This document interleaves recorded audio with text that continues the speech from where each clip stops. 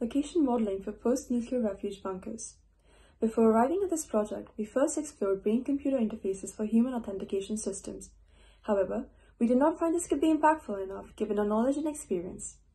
Shifting our focus to the original interests of civilization refuges for nuclear winter, we contacted experts like Ulrich Horn, who highlighted the lack of logistics like location and people. After a literature review, we noticed a lack of definitive research into potential nuclear winter bunker locations, and specifically none creating mathematical models.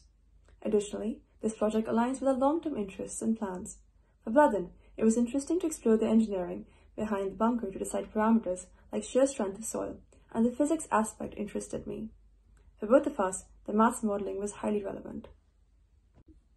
In terms of impact, nuclear war is one of the top 3 most pressing issues on 80,000 hours, and bunkers are highly necessary to contribute to the pragmatic preservation approach, attempting to save 1% or even smaller of the global population to allow population to rebuild. Developing a location model maximizes the chance of survival for bunkers, effectively maximizing chance of humanity survival if done well enough. By creating a mathematical model, tackling this problem becomes far more tractable. The manual approach of comparing individual locations in a written form, like current research is attempting to, is far more time-consuming and less effective. The specific area of a problem was highly neglected, as mentioned in the last slide, speaking to Ulrich. We believe the reason we have avoided the common issue that arises in neglected projects of reinventing the wheel, as Peter suggests, is that we have used to combine extensive research done into both location modeling and nuclear winter, but separately into a model to maximize the project's impact and tractability. Ultimately, this model will produce a suitability index for each of the locations inputted, using the 4 steps shown here, which rely on the concept of fuzzy logic, which allows parameters to have degrees of membership within a set, shown by a decimal value between 0 and 1. First, we had to choose the key parameters for our model, with one in the 4 key areas of social, geological, structural, and climate, in order to demonstrate how further parameters in any of these could be incorporated.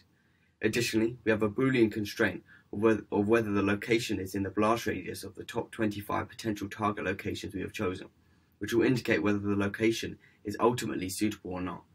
For each, we will have to standardize the input values to reflect the ideal behavior. If it's inside the radius, it is 0, and outside is 1, as it's fully suitable. However, for the others, we had to choose a membership function like the one shown, then use anchor points, points to which further increase in input values have little effect on the factor, in order to calculate equations.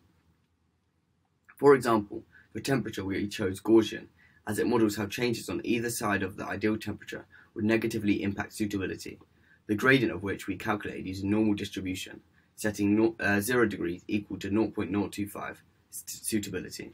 In order to weight these factors, we first used pairwise comparison to establish their importance in relation to each other, then found the principal eigenvector of this matrix to give a weighting for each of the parameters. Additionally, we calculated the consistency ratio of these weightings, of which we got 0.0079, which is below the 0.1 threshold for re-evaluating these weightings, suggesting ours are very constant. With these, we use weighted linear combination, summing the product of the standardized values and the weight for each of the factors.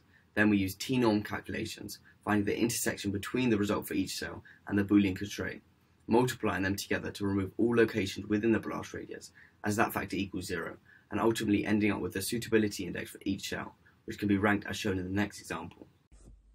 To test our model, we use sample data for large area where the 4 parameters varied across it.